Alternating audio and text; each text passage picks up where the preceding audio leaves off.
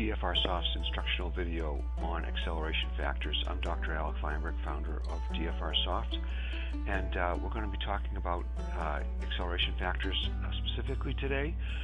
So when you open up dfrsoft, this will be our menu style that you'll see, and what you want to do is you want to hyperlink to the menu page, and that'll show you basically all our tools in our open style menu. And the first thing you'll notice is that the each module is highlighted with the yellow squares, and they're numbered. Acceleration factors is module 7, and we're going to be using that. And what we're going to do is, let me just take a quick look at the tools and then show you some of the uses for that. When we do acceleration factors, for example in module 7, they also apply to module 8, which is the chi-squared test planning. There's also some binomial test planning as well there. And it's an excellent video on this area, so you might want to catch that video as well. There's also chi-squared automated test planning. There's actually 2 videos on this. It's all incorporated for doing accelerated testing, and so the acceleration factors are used in those modules, modules 8 and module 15.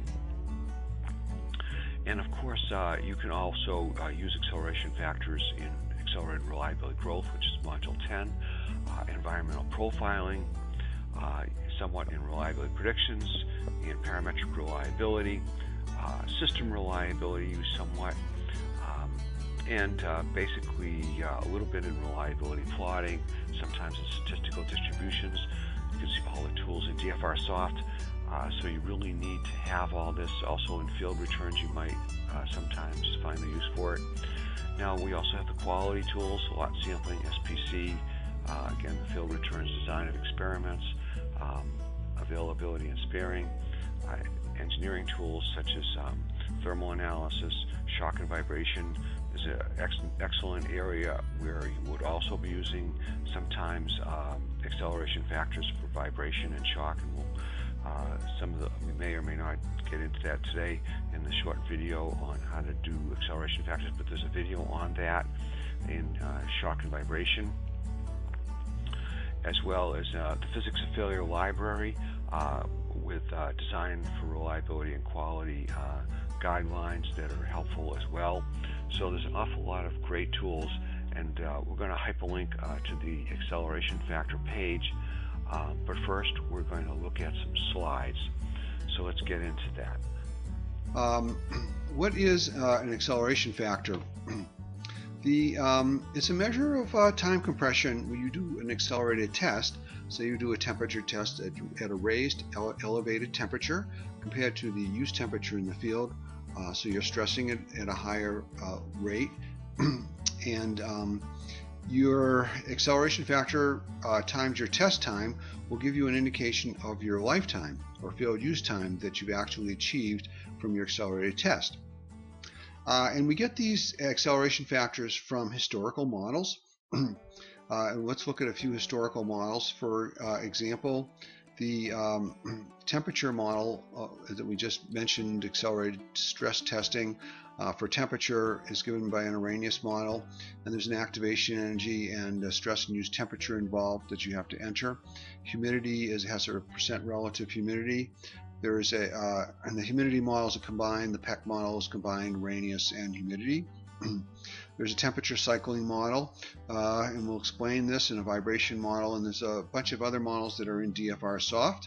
So let's go over to the software.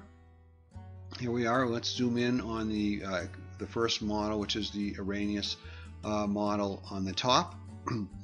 And as we mentioned, for the Arrhenius model, you have to enter an activation energy and a stress and use temperature, and you can get that from the literature, the values for the activation energy, or you might actually have it from test data on, say, a semiconductor or some component that you're testing, or assembly. For assemblies, we usually use about 0.7. And your test time might be 1,000 hours, and you might have an indication of what the failure rate is at your 30 degrees C. Let's say it's 10 fits. And your results So here's your results. The acceleration factor is 152 from these two parameters of if you're a stress of 100 degrees C versus 30. And remember we said that if you take the acceleration factor 152 and you multiply it by your test time, which is 1,000 hours, and you divide that by your 8760, it shows you it's 17.3 years, and there it is, 17.4. And it also says that the expected failure rate at 100 degrees C would actually be 1524 fits. Another way to think of that is if you found 1524 fits on test, you could estimate that the failure rate at 30 degrees was 10 fits.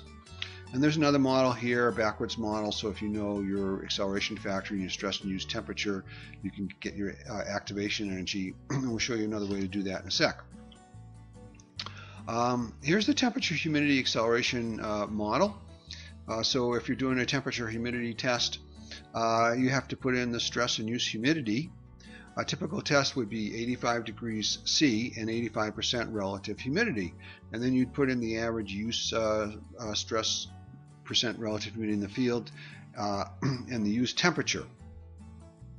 And it has some default values, suggested values for the PEC exponent for humidity and the activation energy 0.7 eV. And don't forget, you have your guidance with your examples. You can right click on that and look at your comment. You can move it around.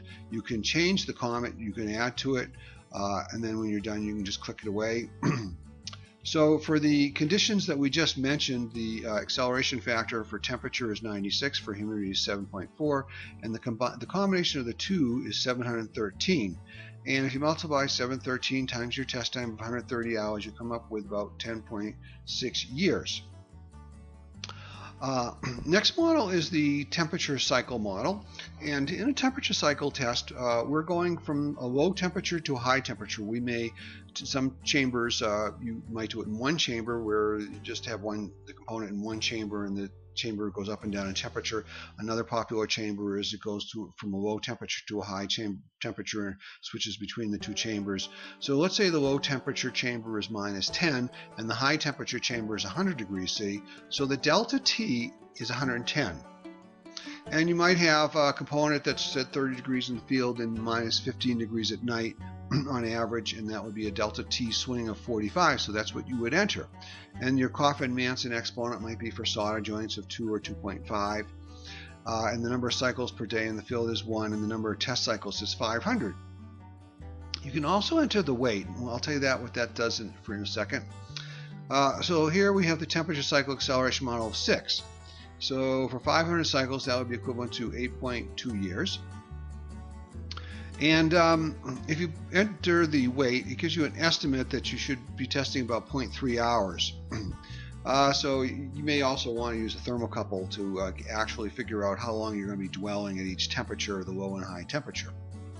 Here's your fatigue model, and you may want to this is for say X, Y, or Z axis, and you want to, there's an ability to use or GRMS versus PSD, which is usually in G squared per hertz, for those who are familiar with your thing. You also have a hyperlink to a triaxial X, Y, and Z fatigue model on the vibration page.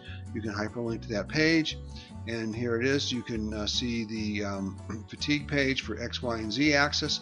So it's a little more sophisticated model than what we're doing on the acceleration factor page. Going back to that, here we are back on that page. And so you can put in your, you have to put in your exponent, and you have to understand the difference between G squared per hertz kind of test.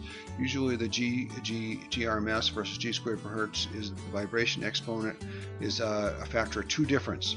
And that's explained on the model information over here. If you say, look at that, you can do that. You can see the difference in the model. Here we are,